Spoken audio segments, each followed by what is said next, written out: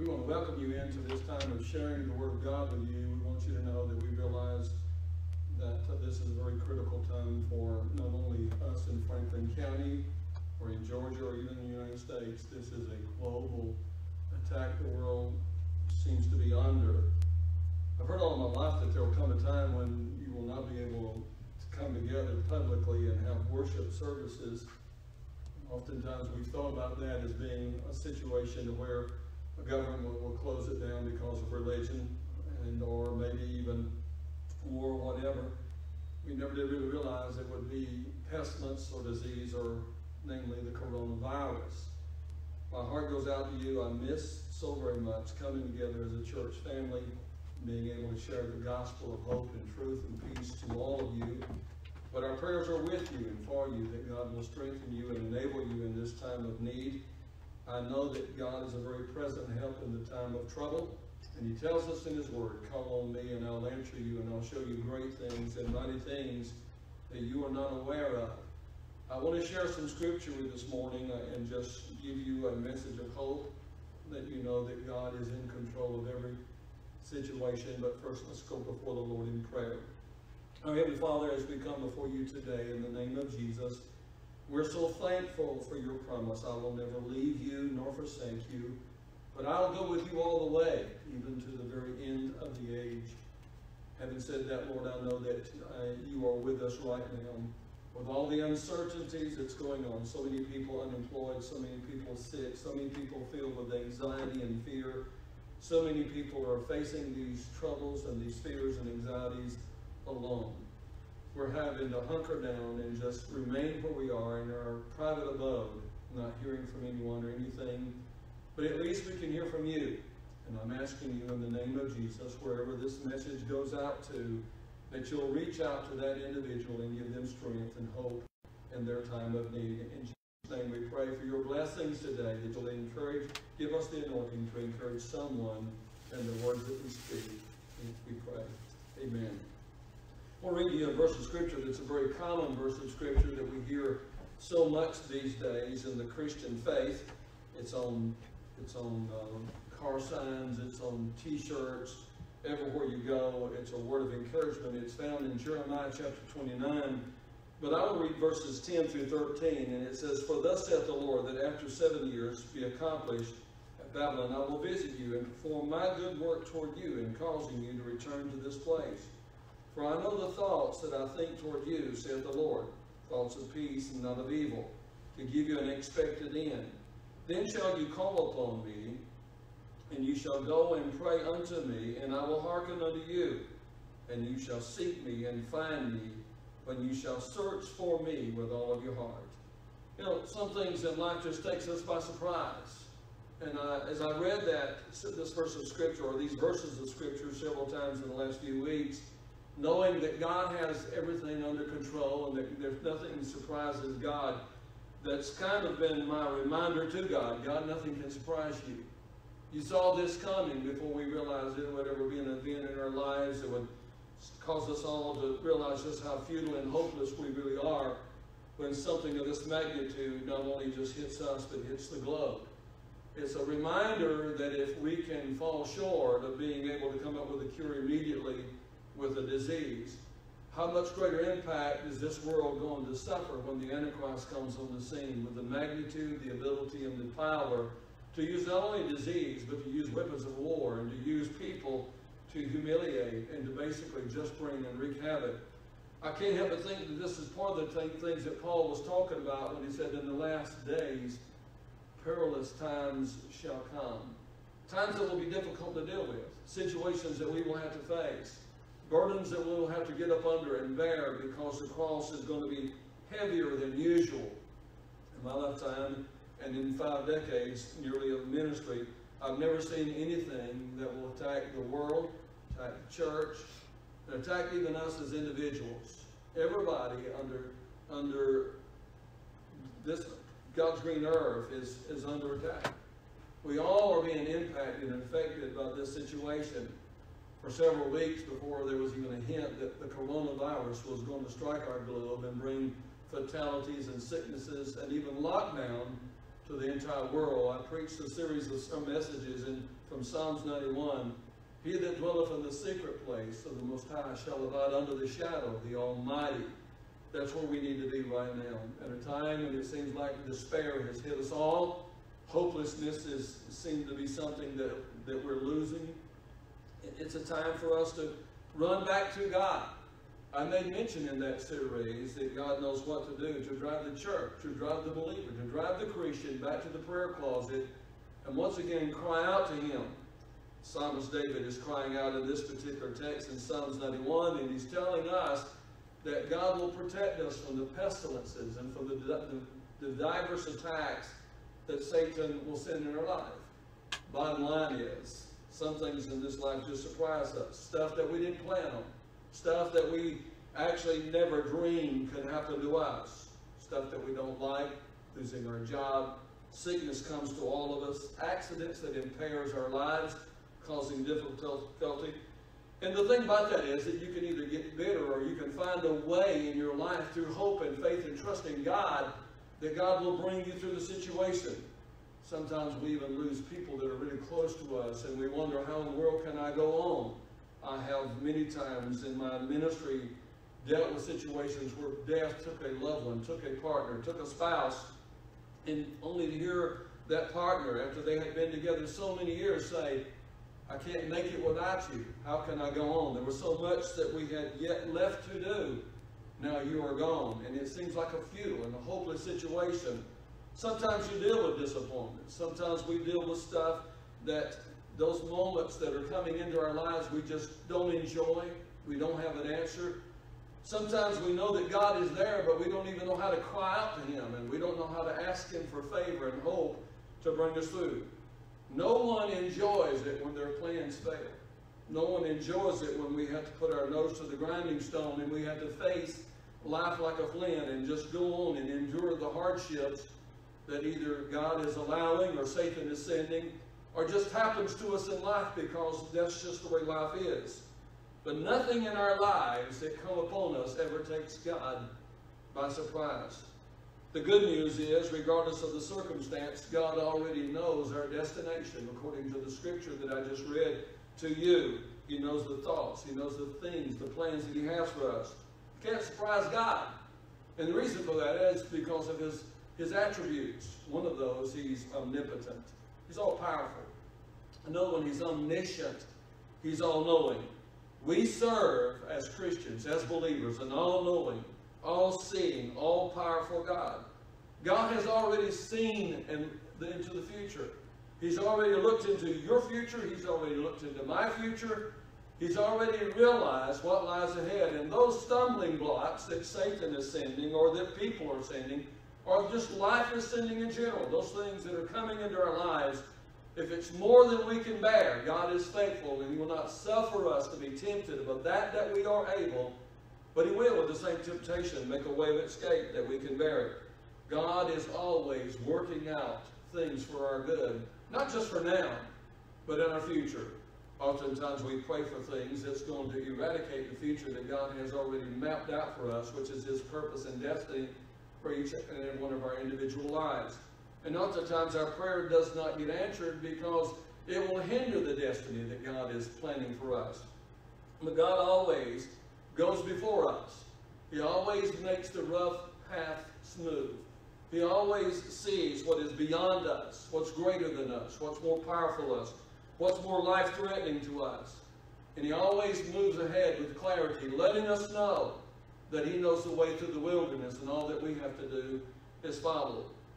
When Joshua was called upon by God Himself to take the place of Moses, He said to him, Moses, my servant, is dead. Now I want you, I've chosen you, Joshua, to go before and to lead my people into the Canaan land, into the promised land. And Joshua made a statement to God, God, if you do not go with me, I do not want to go at all. And I think that's one of the greatest things, even though we may be surprised by the circumstance of a disease called the coronavirus, COVID-19, even though doctors are struggling. In this day of modern technology, when we're living in a cyber-second moment, when you can get an answer to a third world country in just moments, in just seconds, we're baffled by this thing that's causing us to stumble and even struggle. Well, my prayer has been every day that God will give a cure, that God will give someone an idea, an experiment, something that will work to bring about the cure. The ultimate healer and the ultimate answer is Jesus Christ. Regardless of what we face, regardless of what we're going through, if you don't have Jesus, you have nothing at all. You have no hope. Joshua realized this. He realized that leading 2 million people into a land that he had never really been into before other than just spy out for 40 days, and it was enticing enough for him to believe in God, to know if God says we can have it, regardless of the obstacles, we can have that land. That's all he knew about Canaan. He knew his forefathers started out there, but as far as settling there and knowing every single thing about the territory, he did not. And so he made the acclamation to God, or the declaration to God, if you don't go, neither will I. And as we face the days that lie ahead of us, and as I read and heard the news this morning, said that this week alone will be the greatest and saddest week that we will face during this outbreak of the coronavirus. I don't want to face anything without God being in my life, and I certainly don't want to face anything that God hasn't already conquered. Here's the good news. There's nothing that Satan has in his arsenal that Jesus Christ did not defeat when he went to the cross of Calvary. When he went into Pilate's hall and atheist hands tied him to Pilate's whipping post, and atheist hands beat him to a bloody pulp, Jesus actually took on every weapon, every disease, every attack, everything that Satan has in his arsenal. Jesus took it on, and he willingly, like a dumb lamb who opened not his mouth at the slaughter, Jesus took on every peril, every sickness, every disease, every attack, every false accusation, everything that Satan has and all the ability that Satan has to come against us. Jesus faced it. He shed his blood for it, and he conquered it when he raised himself from the dead on Easter morning 2,000 years ago. Hallelujah, and praise the name of the Lord. God said, I know the plans that I have for you. And there's no government, there's no politics, there's no policy that can stop God from being who he is. He's not a Republican, he's not a Democrat, he's not an independent party, he's not an atheist. He is in fact God. And God really has, he really, really honestly and truly has a plan for your life and a plan for my life. The Bible tells us in Philippians that at the name of Jesus, every knee shall bow and every tongue shall confess to the glory of God. Corona is a name. The coronavirus is a name, and it has to bow to the name of Jesus. But we need to understand something. We have to walk with God in order for God to unlock his plans in our life. I can't just read Jeremiah 29:11, so praise God, God's got a plan for my life. But before that plan actually becomes mine, before I put that plan, or before God has the ability to put that plan into my life and your life, I have to follow God. I have to get in alignment with God. I have to walk with God. The Bible says in Genesis chapter 5, verse 24, and Enoch walked with God, and he was not, and God took him. Now that was in a time when God had just previously, or he was about to say, he even repented that he made man.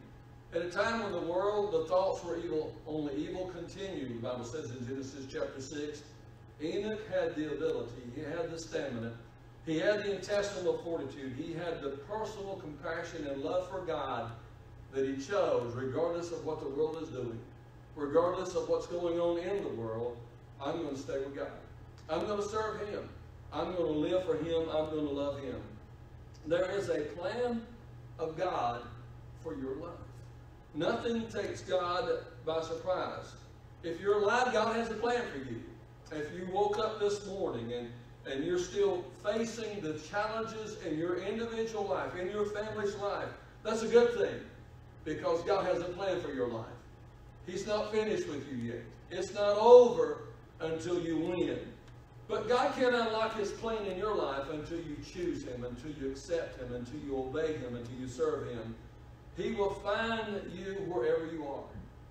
You may live alone. You may be facing the most horrible moments, the most terrifying moments of your life with this disease and with all that's going on in the world today, being shut in, not being able to move, go out as a senior citizen, and get the things that are necessary just for your everyday life. You may be one of those individuals, but God can find you wherever you may be, and He can come to you and comfort you. You know, I love to think about God's grace. God's grace can put you back into the will of God. If you missed Him, if you failed Him, and maybe this, like all the other times in past history when wars drove people back to church, when crises put people back in church, when tremendous diseases put people back in church, it was God's grace that accepted them back and loved them. Psalms 139 says, "Your eyes saw my substance being yet, and in your book they were all written, the days fashioned for me, when as yet they were none of them." Now that means this: before I was even born, before you were even born, God saw your life and He saw your future. He said to Jeremiah when He called him to preach the gospel, He says, "While you were nothing more but a seed in your mother's womb, I saw you, and I called you, and I ordained you to be a minister and to be a prophet of my word." God's got a book. It's called the Book of Life. That's what He's talking about in Psalms 139. He saw my former days. Before I was even created in my mother's being, before God ever allowed me to be nothing more but just a sperm or an egg inside of my mother's womb, the book of life was designed for me and for you. And God keeps that book on all of us, every single one of us. When I began to be formed in my mother's womb, when my mother was carrying me inside of her, God wrote my name down in the book of life. He wrote down His plans for me before I was even born, before I breathed my first breath outside of my mother's womb, before I ever took my first breath of air, before I ever cried out, before I ever took mother's milk. God had already written down my destiny in the book of life. And He did yours. You have a destiny that God planned for you. And He sees. He's watching every movement that we make. He said He saw me in my innermost beings. Before you were ever born, it's amazing to me that God wrote down the days that He had fashioned just for you. Have I always gone by that book? No. I failed God. You failed God. We will all fail God. If you mess up that plan and don't follow God, God is not going to kick you out. God's not going to become so peeved and grieved at you that He goes, "I don't want anything to do with you anymore." All you have to do, and all I have to do, is realign myself with the Word of God. All I have to do is say, "God, forgive me. Come back into my heart. Restore unto me the joy of my salvation." When I realign my life with God's plans for my life, He restores me. He renews me. He puts me back into His family. Get back into God's plan is all we have to do. Just go back to God. He says, "If you will draw nigh unto me, I will draw nigh unto you," in James. And you can get right back on track with the plan that God has for your life. Have I told you yet that God has a plan for you and that nothing surprises God? There's a season of preparation that's assigned to all of us when we're coming to our destination. A season of preparation.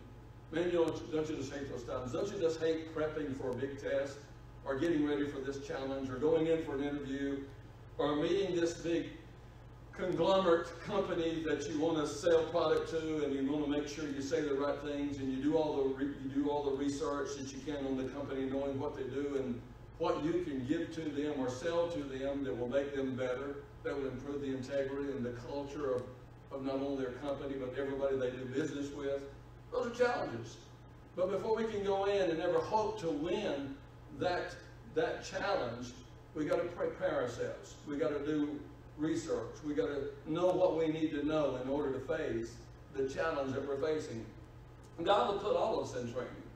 He's training me. He's training you. If you're still on this planet and you're still alive, and if you're listening to this message right now, God is training you. God is prepping you.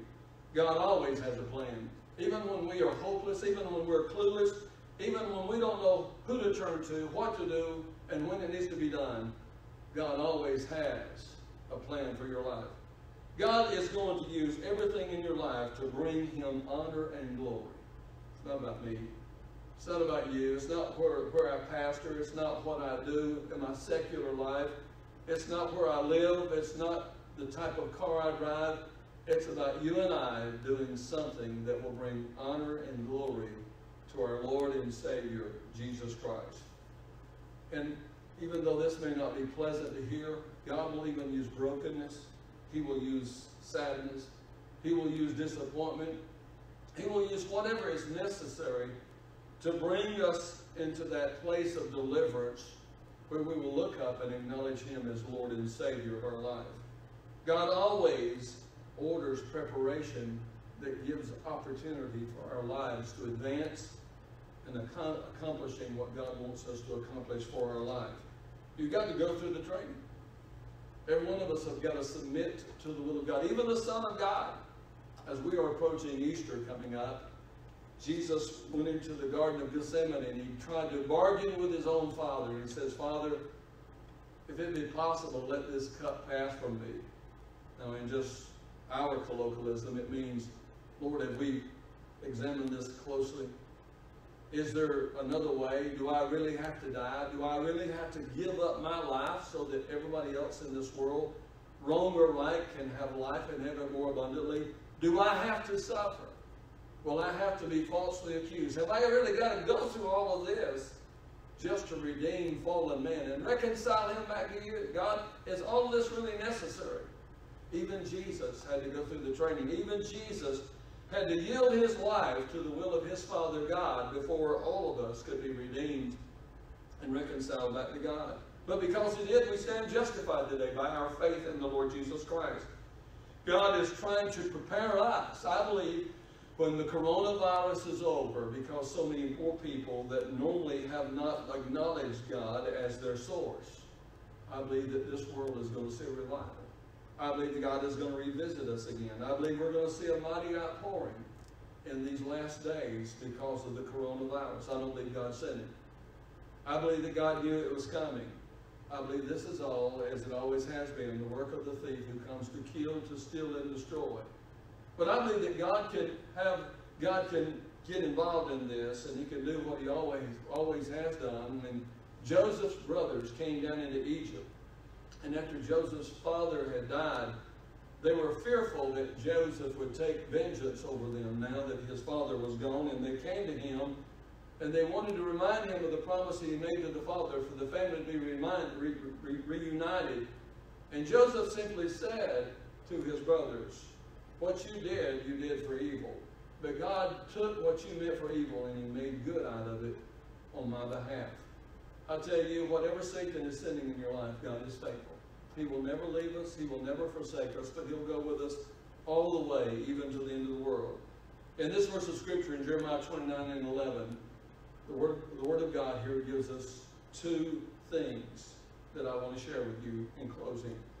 First of all, He gives us hope about our future. He plans to prosper you. He plans to bless you.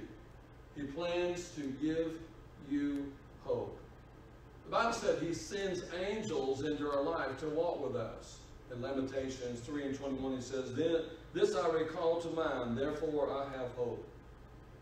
Jeremiah was saying, when I remember what God told me, when I remember the Word of God and how precious it is to me when God spoke it to me in a time of need, he says, when I reflect on God's Word and what He promised me, it always gives me hope.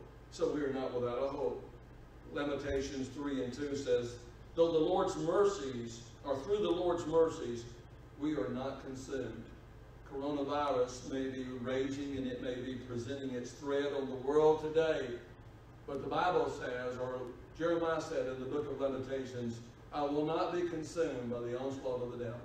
I will not be totally consumed. I will not just absolutely be in fear and trepidation because of what might happen. My trust is in the Lord. In Lamentations 3:22-24 says, His compassions never fail. They are new every morning. In Lamentations 24, the Lord is my portion, therefore I will hope in Him. God has a plan for your life. That's the second point. We have hope, and God has a plan. Now that doesn't mean that we're not going to have setbacks. Every single one of us, if we're living, if we're breathing, if we're moving, if we're moving forward, We're going to face disappointments. We're going to have setbacks. But nothing can surprise God. In Romans chapter 8, verse 28 says, "For we know that all things work together for good, for them who love the Lord, who are the called according to his purpose." There's always God's plan at work. Even when I don't know he's working, he's working. Our praise team sings a song sometime and leading us in worship. Even when I don't see him, he's moving. Even when I don't feel him, he's working. Even when I don't hear from him, he's moving, he's working, he's moving.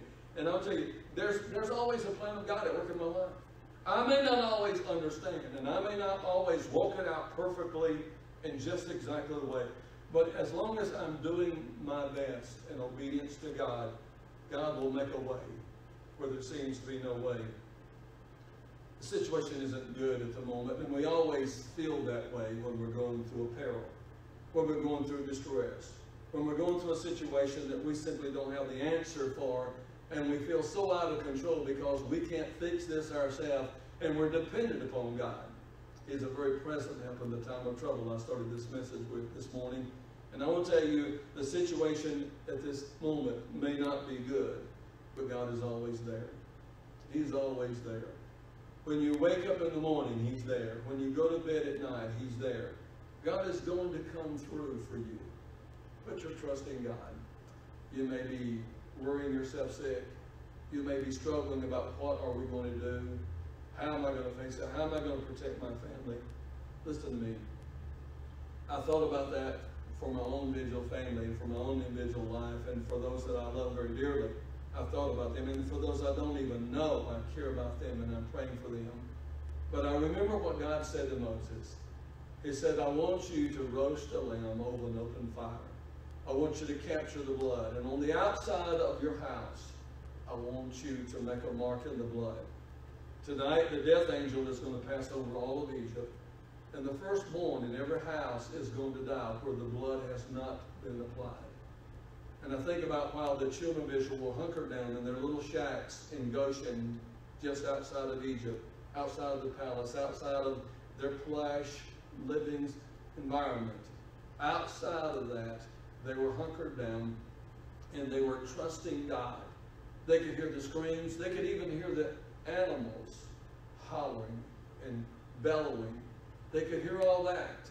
And they were hunkered down, listening to all the screams. But they took God at his word. And they believed that if they obeyed God, that blood would mean to God what he promised it would mean to him. Satan can't touch you through the bloodline.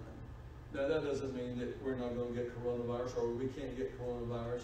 It means that we simply have a promise. As long as I stay in covenant relationship with God, I have a strength, I have a power, I have a hope, and I have a help far beyond anything that this world can give. The Bible says, if you will keep my statutes and obey my commandments and keep my word, none of these diseases that I placed upon Egypt will I place upon you, for I am the Lord thy God that healeth thee. That is the first place in the Bible where his attribute, Jehovah Rapha, is mentioned, the Lord our healer. I pray for you today. I pray for strength and peace and power and hope in the Holy Spirit, that wherever you go, God will be with you and he'll protect you and he'll keep you safe in the palm of his hand. Job prayed every day for his children.